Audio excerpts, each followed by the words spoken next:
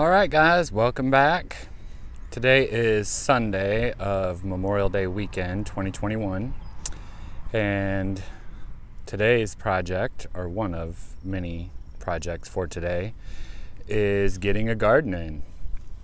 So I'm standing out in the acre-ish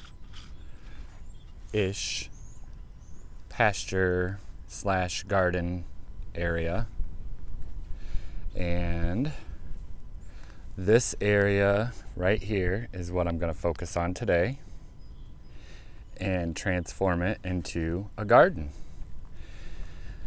This trailer is loaded with landscape fabric that was used in this garden a few years ago. I have it piled up over on the edge of the woods, and I dug out a few sheets. I'm going to get this laid down, and we're going to do a no-till garden this year and cover all of this with landscape fabric. And I'll keep checking in with you as progress goes on. But here's where we're at. We'll start here, see how far we get today. Stay tuned. Okay, I've been going at this for quite a while today and have a little bit of progress to show. And here we are. Let me back up. Here's power and water. Got some landscape fabric down around this. I got a pile of straw mulch to mulch my rows. Mowers going, and using the grass clippings to mulch rows also. So we got one sheet down.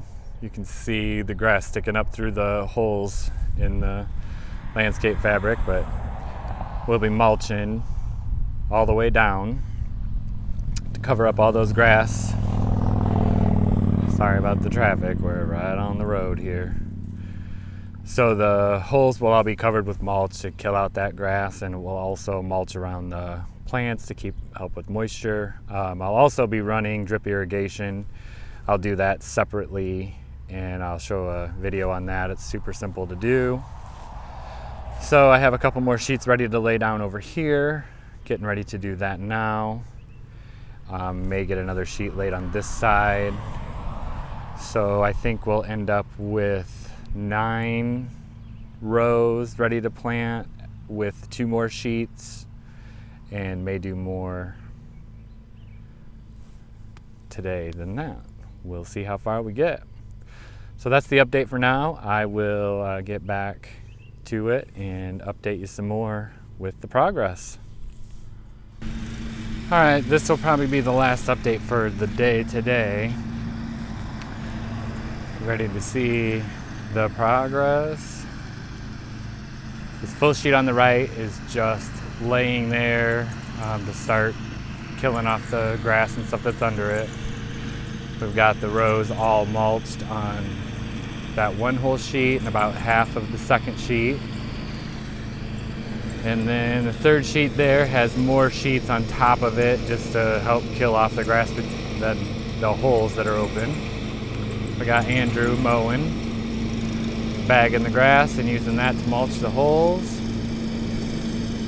that are all pre-drilled or pre-melted into the plastic. So we got a pretty big area knocked out today. I'll probably let the grass clippings work on killing off the weeds in the holes for a few days before I actually start planting, and then I'll use those grass clippings to mulch around the plants when I put them in the ground, because I got several flats of veggies ready to get in the ground. And I'm sure they'd appreciate it if they were in there today, but this is where we're at. Much, much closer. This is probably, these sheets are 16 feet wide, but they're overlapping. We have 3 set going this way, and then I have 1 running this way. This one, I'm going to set up a cattle panel archway. So we'll have a tunnel running straight back toward the house here, and then All the rest of the rows running east-west like this. So we have the water right here. I ordered some of the irrigation pieces I was missing to be able to get irrigation all hooked up down here. That is supposed to come Tuesday, of course. Tomorrow is Memorial Day, so right after the long weekend that will come, but it's all right. I wasn't quite ready for it anyway. So when that comes on Tuesday, I'll be ready to get irrigation run to each one of these rows. And we'll go from here. We'll see what kind of garden we can knock out this year. This again is a no-till option, just using what I have. I had all these sheets. That's why the holes are pre-melted, because they've all been out here before. So they are just back. Just using what I have. This is not the cheapest way to do things, but for me, already having it, this was the fastest, most economical way for me to get a decent sized garden in relatively quickly this year. Got this pile of straw mulch that I can use also. So that's it for the update today. We'll probably pick you up tomorrow and see how far we get. Thanks for watching. All right, this will be the final update for this video.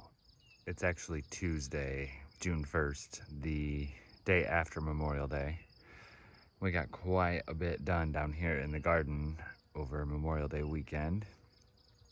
So for perspective, you can see the market building up there, the kind of road down here through the garden, and the garden. So we've got a solid piece of landscape fabric down here just to manage the weeds right now around the infrastructure we need, the electric and water. And this sheet here is just a solid sheet that's down. I'm just working on killing the ground cover.